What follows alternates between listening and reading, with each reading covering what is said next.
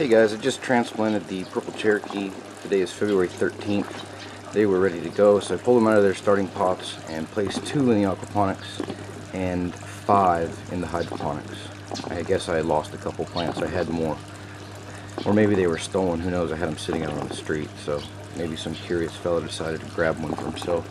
In any case, doesn't matter. I've got enough to go around.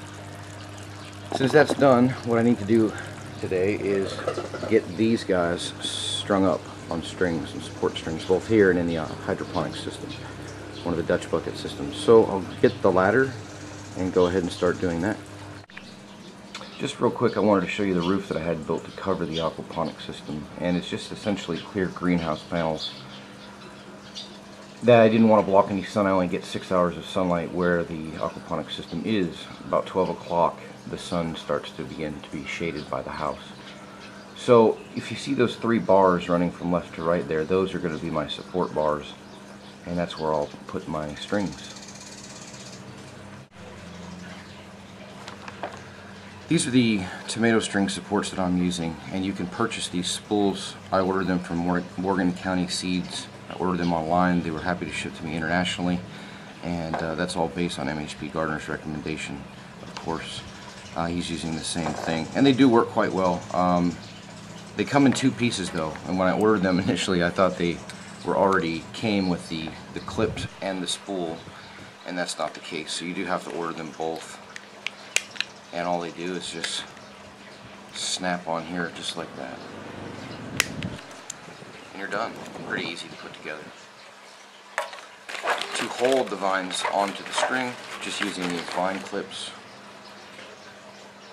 And these vine clips just fold up, and you'll put your string in the little clasp here, and it'll lock on.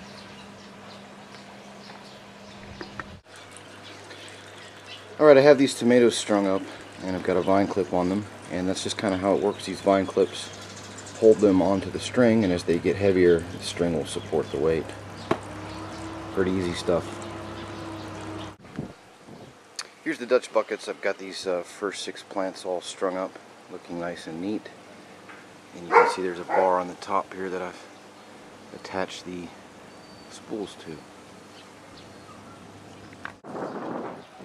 Just a quick look at the growth from about 1 week difference from the last video that you saw. Again, today's February 13th. Lots of tomatoes coming in. Hey, good morning YouTube. Today is February 21st. It's about 7 o'clock in the morning. The sun's just coming up, but it looks like it's going to be overcast today. Again, it rained all day yesterday. It's a nice morning out. I'll be honest with you guys, I'm never up this early. I'm not a morning person, but my sleep schedule's been all screwed up, and last night I woke up around midnight. So I thought I'd come out here this morning. It's nice and cool, and show you some of the progress in comparing the aquaponic tomatoes to the hydroponic tomatoes, as well as the ones that were started earlier that are coming along nicely. So I'll finish my cup of coffee, and then I'll spin the camera around and we'll look at some of the growth. These are the tomatoes in the aquaponics. There's 2 varieties, 3 plants of each. The pink brandywines are on the right, and the Brazilian beauties, which are a variety of purple tomato, is on the left. And to be perfectly honest with you, they look great. I'll bring you in for a closer look, but the growth is phenomenal. They're flowering. Some of the blossoms have already come out, and they're doing very well. They look extremely healthy, very thick stalks, very happy plants. So here's some of the blossoms coming out on the brandywines. And I use my fat finger as a reference, and the only reason any of this matters is because I'm comparing them to the other plants that I've got. And from what I can tell, the major differences is that these plants are actually much sturdier. They seem larger to me, and I wasn't able to find any of my 18 tape measures this morning, so I didn't actually measure them or anything like that, but just by looking at them, and hopefully that'll come out on the camera as well in the video, they look very good. And I thought for sure that the hydroponics would outgrow the aquaponics in terms of everything, and it has, and I'll get into that when I go over there in a different sense. But size-wise, these aquaponic tomatoes are actually larger. The plants themselves are larger than in the hydroponics. Alright, so here are the same varieties of tomatoes growing in hydroponic Dutch bucket systems. Again, they look very healthy, they look very good, they're just not as thick as the aquaponic tomatoes. However, their developmental stages are much further along. They've already been blossoming for 2 weeks, and there's already been fruit that has started to set. That's probably the first one there. And I believe, yeah, there's another cluster here. So, again, I believe that's because of the readily available micronutrients that are always available to these plants that cause them to blossom and set fruit faster than what we were seeing in the aquaponic system. Thought I'd give you a quick look at my eggplants as well. These are all like an Asian variety with the exception of that larger. That is a Black Beauty eggplant. So yeah, they're doing really well. I've been just feeding them worm castings. I've got a worm bin and I throw all our kitchen scraps in there and the worms turn into outstanding fertilizer. And they're doing well. They seem to appreciate it. I've had a lot of problems with peppers. I can't seem to grow a pepper to save my life. Some red okra. And I think these are like a cucumber or something. I'm not sure because I didn't plant them. Some seeds got mixed up in the compost, I think. But yeah, there's a little basil plant coming along.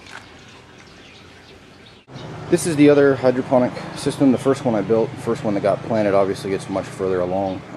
Lots and lots of cherry tomatoes. Again, these are Riesentraubs. They're supposed to taste more like a beefsteak. They're not super sweet cherries. We made tomato soup out of them the other day. They're really good. They're really good. And so I'm probably getting 10 to 20 of these every couple of days. They just, as soon as they start to turn yellow like this, that'll be red in just 2 days. They turn very quickly.